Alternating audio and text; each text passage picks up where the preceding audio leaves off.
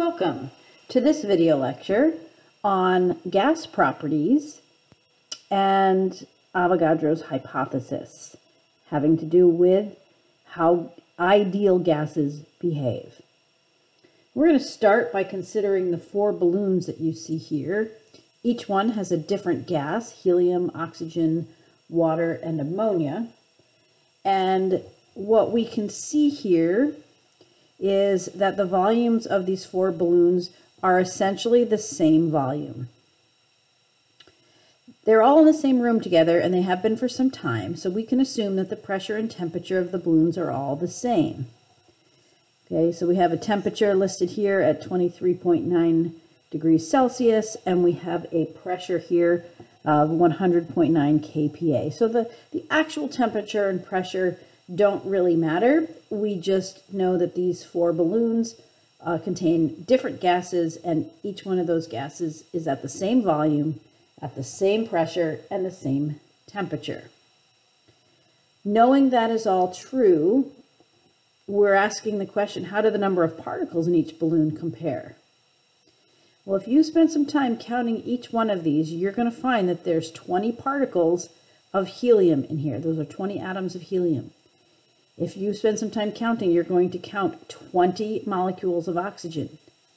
You're going to find 20 molecules of water, and you're going to find 20 molecules of ammonia. So they all contain the same number. In this case, it's 20. So Avogadro's hypothesis says that if you have equal volumes of different gases, and if those gases have the same pressure and temperature, then those gases will have the same number of particles. So that right there is what is considered Avogadro's hypothesis. This is the basis for the equality. 1 mole of a gas at standard temperature and pressure is equal to 22.4 liters. And so really, this volume, it's called the molar volume, it's the volume of a mole of a gas, 22.4 liters, at STP is going to have 6.02 times 10 to the 23 particles, irregardless of what gas is present. And that's what's pretty cool about this. So let's talk about ideal gases and how they behave. And we're going to try to explain ideal gas behavior based on how those molecules are moving and how they are interacting. So the kinetic molecular theory says that gases are made up of molecules that are very small and they are very far apart.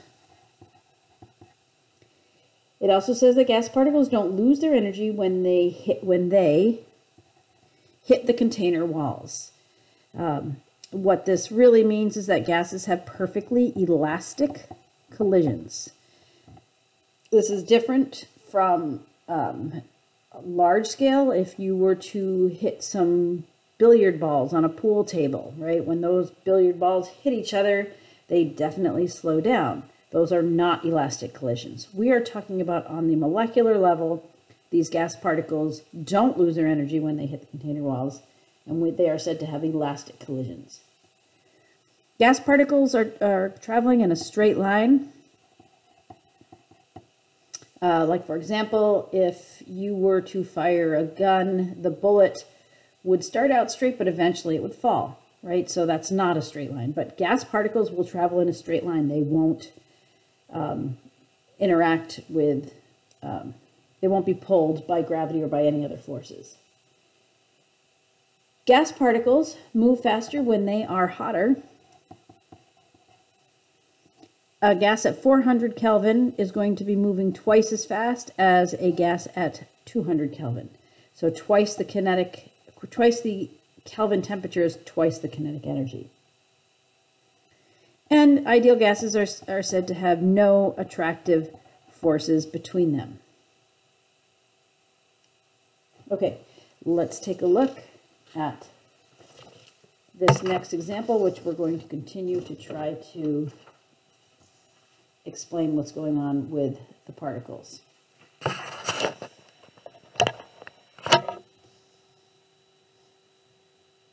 Okay.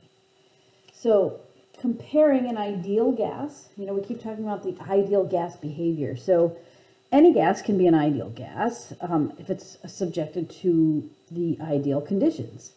But really, it's all about what's called intermolecular attractive forces. And we're going to abbreviate that as IMAF, intermolecular attractive forces. We are trying to minimize those attractive forces in order for a gas to behave as ideally as possible. So with that, in short, an ideal gas will have minimal to no intermolecular attractive forces.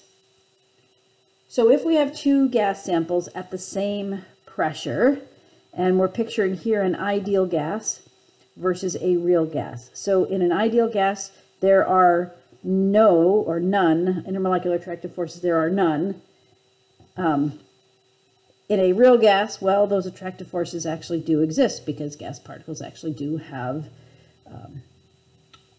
mass, and anything that has mass is going to have attractive forces. So in a real gases will have intermolecular attractive forces. So what happens in an ideal gas, none of these particles will be attracting one another. But in reality, real gases do have attractions with one another. And you can see here that if they do have attractions with one another, they're going to pull each other closer. And this results in a volume that is smaller than what that volume would be if the gas had no intermolecular attractive forces. So with intermolecular attractive forces, gases would result in having a smaller volume. So now let's take a look at that same gas subjected to the same volume. We've got two different gas samples at the same volume. Ideal gas on the left, so there are no intermolecular attractive forces, assuming it's ideal. Real gas does have intermolecular attractive forces. And so what we see here, without the intermolecular attractive forces, these particles are allowed to hit the walls of the container with a certain force. When we have those intermolecular attractive forces taking place, that is going to basically reduce the pressure because the molecules are attracting each other, which softens the blow of the particles hitting the walls of the container. So in a real gas, having those attractive forces results in the gas having reduced pressure than if it was truly behaving ideally. So just to give you an idea of what we're talking about when we say ideal gas versus a real gas. We are going to be dealing with gases that are in ideal conditions for the scope and the sequence of this course. Okay, what you would need to know is what conditions will make the gas behave as ideally as possible. And these are the conditions that keep the molecules as far apart as possible, because if they're far apart, they're going to have the smallest amount of effect on each other. So what can we do to make sure gases behave as ideally as possible? Well, if we are using the smallest molecules possible. So if the gas is made up of the smallest molecules or atoms, so really particles, the smallest particles, let's go with that. For example, hydrogen and helium, those are the smallest particles that exist in gas form. These will have the lowest intermolecular attractive forces because they are very, very small and don't exert much force on each other. The other thing we can do is less inherent to the particle, but we can subject those gases to different conditions. We can subject the gas to high temperatures. And when we do that, we are making those particles move very, very, very fast. If you're making those particles move very, very fast, then if particles do come near each other, they will be moving too fast to have any real attractive force between them. The other thing we can do to a gas to ensure that the particles are as far apart as possible is subject them to low pressure. With low pressure, we can allow those particles to spread out. And if they are spreading out, they are far apart from each other, and they're not really going to be exerting those intermolecular attractive forces. So conveniently for us in this course, under conditions of standard temperature and pressure, most gases are going to behave as ideal gases. So really, from this point forward, gases are going to behave ideally. And what that really just means is that the math is going to be simple. And for this course, simple is good. STP, we've mentioned that a few times. STP stands for standard temperature and pressure. There is a reference table A. This is on page 1 of your chemistry reference tables. Standard pressure in kPa is 101.3 kilopascals. If we're measuring in an atmospheres, it would be 1 atmosphere. We've also used 760 millimeters of mercury. That is also just a different unit, but it is still standard pressure, just in a different unit. And standard temperature is either 273 Kelvin or 0 degrees Celsius. And yeah, so those are standard temperatures and pressures. We're going to assume that all gases are behaving ideally. And at this point, they're all going to be at standard temperature and pressure. We'll get to a section in a little bit in this course where we're talking about non-STP conditions. All right, switching gears a little bit, we are going to try to look at relationships between variables of pressure, temperature, and volume of a gas. Okay, and so they all have names, and it's not important that you know the names, but we will be referring to the names of these relationships just as a shortcut. So the first one we're going to talk about is Boyle's law, and it relates pressure of a gas with the volume of the gas. What's going to be staying constant when we talk about pressure and volume and how they're related is temperature. We're going to keep the temperature the same. We're not going to let the gas heat up or cool down. And we're also going to keep the number of particles constant. So we're not going to let any gas escape, and we're not going to introduce any new gas into the sample. So in this particular relationship between pressure and volume, as you increase, well, let's see, we're going to have volume over here and pressure over here. So, and hopefully in class I'll be able to show you these in person, but hard to do it on the video lesson. Okay, so the relationship here is as you increase the volume, okay, so as you increase the volume, so high volume, what that is going to be is low pressure. And if you have a syringe where you have low volume, you're going to have high pressure. And it turns out that it's not quite a linear relationship. It looks like that. So we can say here that as you increase the volume of a gas, you decrease the pressure of a gas. Okay. This is known as an inverse or an indirect relationship. And the kinetic molecular theory explainer here is that when you have more space, with that increased volume, you have more space for particles. And what that means is that the collisions of the particles are less frequent and they are less forceful. So with more space, so more volume, there's more space, the collisions of the particles are less frequent, less forceful, and what that means is lower pressure. Charles' law relates volume and temperature. And so what is going to stay constant here is the gas pressure.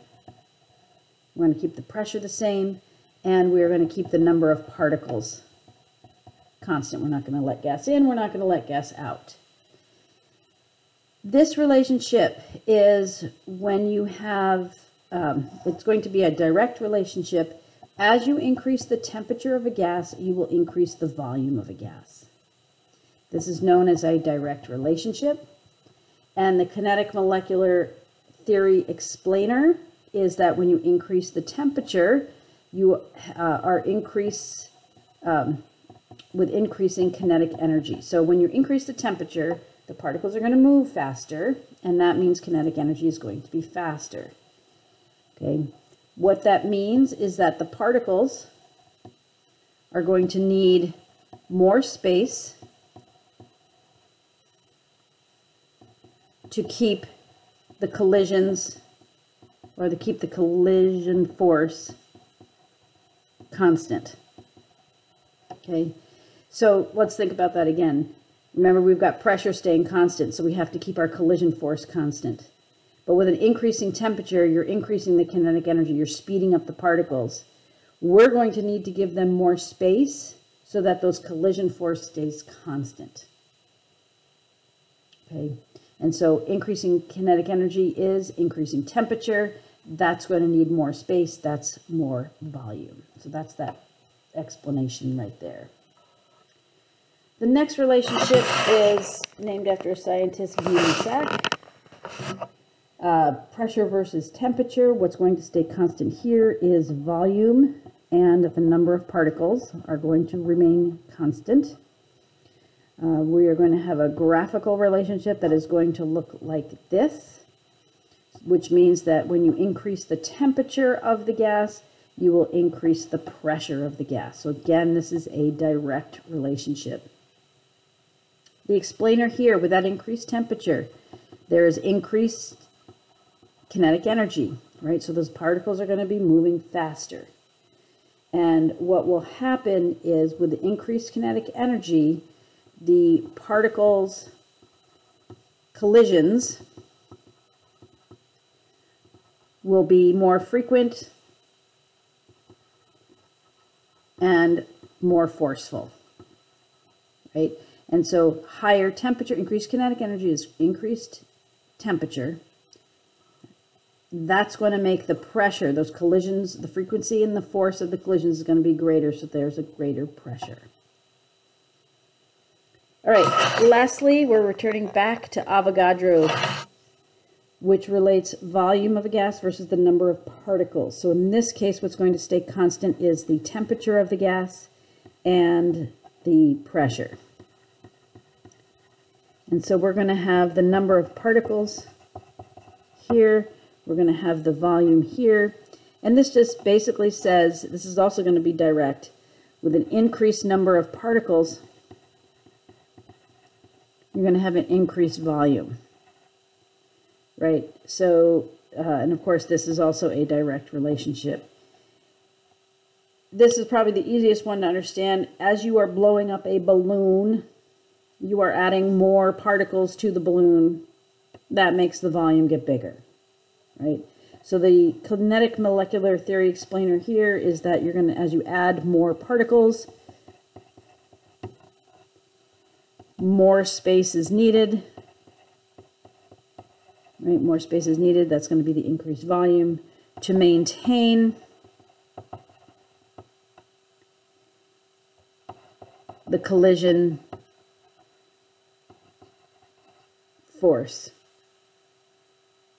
to maintain the collision force as a constant, right? Because we said pressure's got to stay constant. So if you're going to add more particles, if you're going to but we want to keep the pressure the same, you're going to have to give those particles more space so that when they do hit the walls of the container, it'll be with the same amount of force that you had before. All right, so in this lesson, we have learned about Avogadro's hypothesis, which says you have equal volumes of different gases.